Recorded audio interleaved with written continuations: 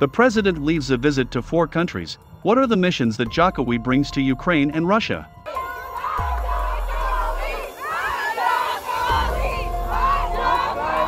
Jakarta President Joko Widodo, Jokowi, made a working visit to 4 countries, namely Germany, Ukraine, Russia, and the United Arab Emirates.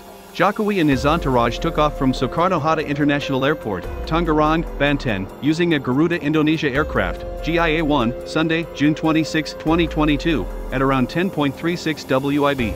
President Jokowi and his entourage first headed to Germany to attend the G7 summit. The president and his entourage will fly to Munich for approximately 13.5 hours and are expected to arrive at Munich International Airport at 19:00 local time, WS.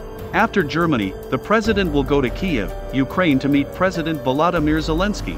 The president said the mission of his visit to Ukraine was to invite Zelensky to open a space for dialogue to build peace regarding the conflict with Russia.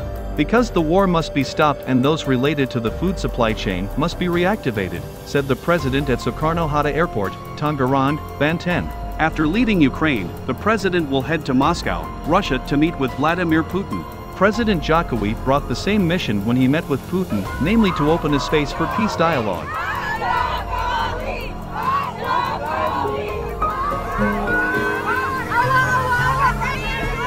To carry out a ceasefire and stop the war, Jokowi said. Also accompanying President Jokowi and Mrs. Iriana on the flight to Munich, Germany, were Cabinet Secretary Pramono Anung, head of the Presidential Secretariat Haru Budi Hartono, Military Secretary to the President of the Marsta Tnim Tani Harjono.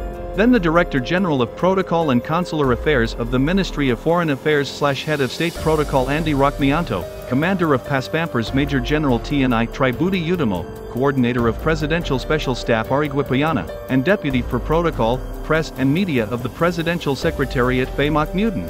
Meanwhile, Foreign Minister Retno Marsudi was in Germany to prepare for President Joko Widodo's visit.